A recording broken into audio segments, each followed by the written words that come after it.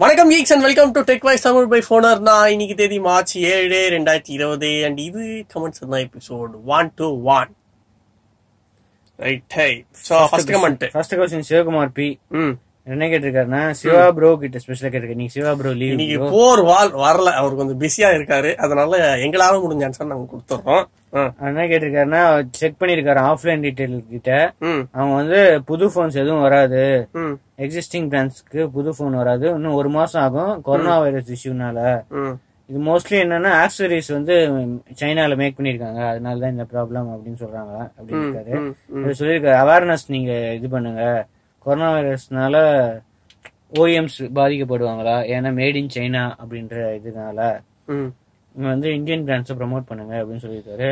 இப்போ most of the brands வந்து இந்தியாவில தான் அசம்பிள் பண்றாங்க. ஓகேயா, எல்லா போன்ஸையும். ஏன்னா பிசிபி வந்து பிசிபி இம்போர்ட்டும் இப்போ இன்க்ரீஸ் பண்ணிட்டாங்க கவர்மெண்ட். எதுக்குன்னா இந்த இது பண்றதுதான் duty, import duty, India make in India promote பண்றதுக்காக பிசிபி இம்போர்ட். பிசிபின்னா மதர் போர்டு, போனோட mother board. Samsung mother போர்டுலாம் 20,000 25,000. S9 ஒரு மதர் போர்டு இப்போ கேட்டாரு, 25,000 மதர் போர்டு. இதெல்லாம் இந்தியாலே இப்ப இது பண்றாங்க, மேனுபேக்சரிங் பண்ணி இது பண்றாங்க. மோஸ்ட்லி என்ன இம்போர்ட் பண்ணுவாங்கன்னா இந்த பார்ட்ஸ், கேமரா பார்ட்ஸ், மற்ற சென்சார்ஸ், இந்த மாதிரி சில இதெல்லாம் தான் இது பண்ணுவாங்க. அப்புறம் அதை தவிர இந்த ஆக்சசரிஸ் சொல்றதுல இதெல்லாம் மேட் இன் சைனான்னு சில பேர் ஆக்சசரிஸ் சைனால மேக் பண்றாங்க. சில பேர் வந்து வியட்நாம், சாம்சங் எல்லாம் பார்த்தா அவங்களோட ஹெட்செட் வந்து மேட் இன் வியட்நாம் அப்படின்னு ஹெட்செட்லாம். சார்ஜர் கூட சில இதுலதான் மேட் இன் இந்தியா இருக்கும், சில இதெல்லாம் வேற கண்ட்ரி. ஆனா மோஸ்ட்லி இந்த ஆக்சசரிஸ் வந்து மேட் இன் சைனாவா இருந்தா கண்டிப்பா பாதிப்பு இருக்கும். சரி, இப்போ வாட்சன், இப்போ நீங்க வந்து எல்லாமே இங்க அசம்பிள் பண்றாங்கன்னு சொல்றீங்கல்ல, ஆனா இங்க அசம்பிள் பண்ற எல்லா பார்ட்ஸையும் வந்து சைனால இருந்து வியட்நாம்ல இருந்து தான் இங்க இம்போர்ட் பண்றாங்க. சோ அந்த மாதிரி சைனா மட்டும் கிடையாது, சில இது சோனி கிட்ட இருந்து வரும். சோனின்னா கேமரா அதெல்லாம் சோனி கிட்ட இருந்து வரும். இப்ப சாம்சங் கிட்ட இருந்து வரதா இருந்தா சவுத் கொரியால இருந்து வரும். ப்ராசஸர் வந்து சாம்சங் ப்ராசஸரா இருந்தா அவங்களுக்கு சவுத் கொரியா தான். ரைட். சோ இந்த மாதிரி இடத்துல வந்து இந்த இம்போர்ட் பண்ணும்போது பாதிப்பு ஏற்படக்கூடிய வாய்ப்பு. ஏன்னா இப்ப விக்கிற போன்ஸ் எல்லாம் வந்து ஏற்கனவே இவங்க வாங்கியிருப்பாங்க, அசம்பிள் பண்றதுக்கு எப்படியும் ஒரு மாசம் அந்த மாதிரி ஆகும்.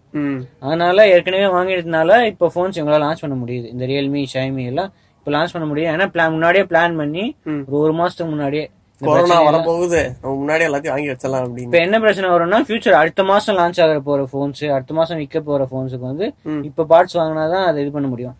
அது ஒருவேளை சைனால இருந்து இந்த பார்ட்ஸ் இருந்தது அப்படின்னா டிலே ஆக வாய்ப்பு இருக்கு. அண்ட் இந்தியன் பிராண்ட்ஸா ப்ரமோட் பண்ணணும் அப்படின்னாரு. இப்ப யாரு இந்தியாவில வந்து ஃபுல்லா எல்லாத்தையுமே இந்தியாவில பண்ணி எல்லா பார்ட்ஸுமே இந்தியாவில இருக்கிற பிராண்ட்ஸ். மைக்ரோமேக்ஸ் நாசமா போயிட்டானுங்க, லாவா நாசமா. மைக்ரோமேக்ஸ் கண்டிப்பா சைனீஸ் ரீபிராண்டட் ஏதாவது அதுதான் பண்ணிக்கிட்டு இருந்தாங்க கடைசி ஒரு 4-5 மொபைலா.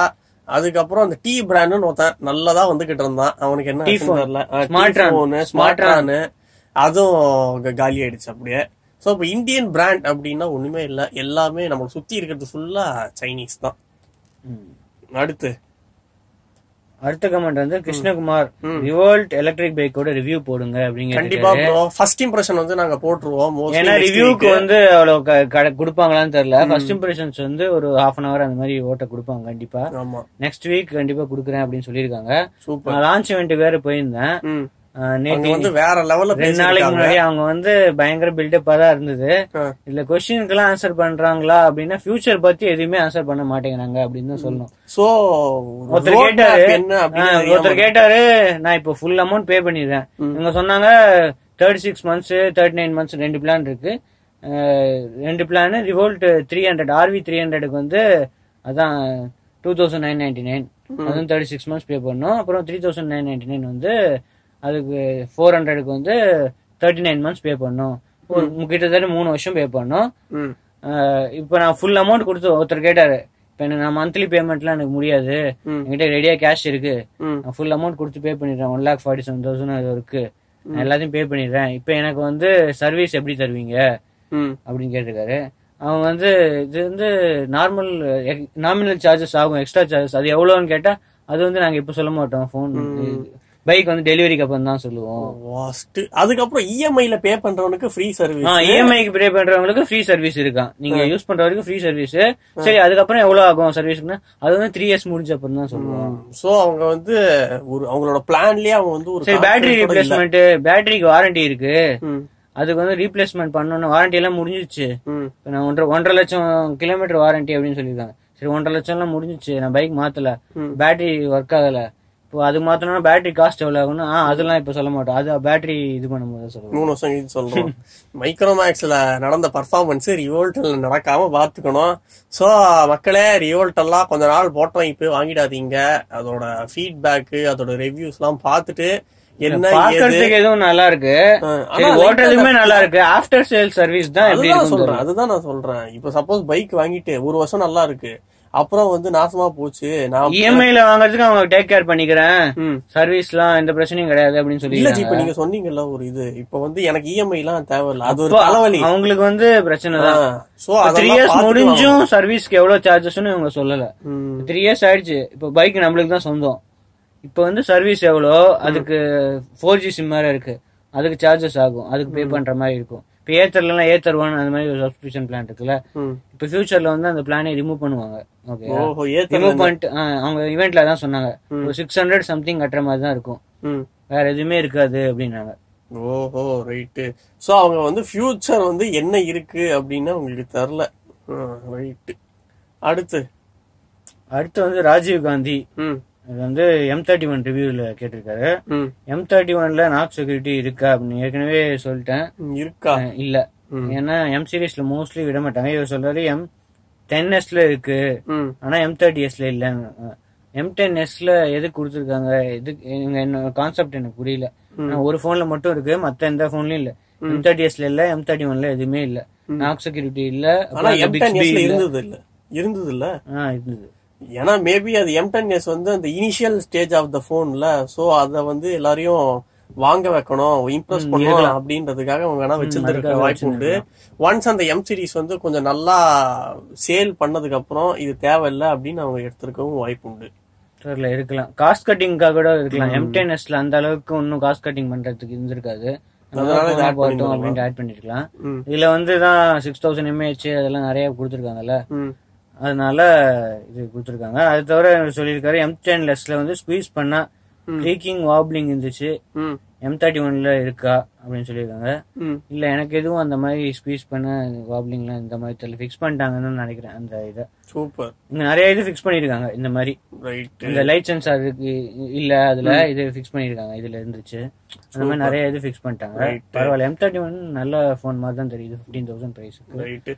சோ இன் கேஸ் நாங்க வந்து இந்த ரிவ்யூ நீங்க பாக்கல அப்படின்னா டிஸ்கிரிப்ஷன்ல வந்து நாங்க ஆட் பண்ணிருக்கோம். ஸ்டீவர்ட்சன் தான் ரிவ்யூ பண்ணாரு, சோ அதை போய் மறக்காம பாருங்க. அப்புறம் இன்னும் கொஞ்சம் பேர் வந்து M31 சார்ஜிங் டைம் பத்தி கேட்டிருந்தாங்க. அந்த 15 வாட் சார்ஜர்ல வந்து 1 ஹவர்ல ஃபுல் சார்ஜ் ஆயிடும். அப்புறம் 1 ஹவர்ல 50% ஆயிடும். ஃபுல் சார்ஜ் வந்து 2.5 hours to 2 hours 45 minutes. அது வேரி ஆகும் எவ்வளவு பர்சன்ட்ல இருக்குன்னு. பரவாயில்ல, 15 வாட்ஸ் சார்ஜிங்ல 6000 mAh சார்ஜ் பண்றதுக்கு குட் தான். அப்புறம் இன்னொரு இருக்க M31 அப்புறம் A50s இதுல எது வாங்கலாம் அப்படின்னு கேட்டிருக்காரு. உங்களுக்கு 6000 mAh பேட்டரி வேணும், அப்புறம் வேற என்ன கேமரா கொஞ்சம் ஸ்லைட்டா பெட்டரா இருக்கணும், இந்த மாதிரி எல்லாம் இருக்கணும்னா கண்டிப்பா M31 தான் நான் சொல்லுவேன். A50s எதுக்குன்னா நாக் செக்யூரிட்டி இருக்கும், இந்த பிக்ஸ்பி ஃபீச்சர் இருக்கும், சாம்சங் பே ஃபுல் சாம்சங் பே இருக்காது, அதான் சாம்சங் பே மினி இருக்கும். மினி இல்ல, அது வந்து NFC இருக்கு, அந்த UPI மட்டும் அதை யூஸ் பண்ணிக்கலாம், அவ்வளவுதான். இல்ல பே பண்ணலாம், ஆனா 2000 லிமிட் இருந்துச்சு. அது எல்லாத்துலயும் NFC-லயே 3000 இல்ல, இது வந்து சாம்சங் பே இருக்கு, ஆனா 2000 லிமிட் இருக்கு. சாம்சங் பே மினி தான் இருக்கும், மினி இருக்காது. சாம்சங் பே இருக்கு, ஆனா 2000 லிமிட் இருக்கு. ஓகே, சோ உங்களுக்கு பேட்டரி தேவை, கேமரா அப்படின்னா நீங்க M சீரிஸ் போகலாம், இல்லன்னா மல்டிமீடியா நிறைய தேவை. பில்ட் குவாலிட்டி கொஞ்சம் பெட்டரா இருக்கும் A50sல, ஏன்னா கிளாஸ்டிக் பாடி, இது வந்து ஃபுல்லா பிளாஸ்டிக், அதனால கண்டிப்பா கேஸ் யூஸ் பண்ணி ஆகுற மாதிரி இருக்கும். ரைட். சோ உங்க கால் தான் ப்ரோ. அது அடுத்து வந்து Sasitharan. Okay, triple செஞ்சுரிக்குள்ள 1 lakh subscribers வந்தா நல்லாதான் இருக்கும்.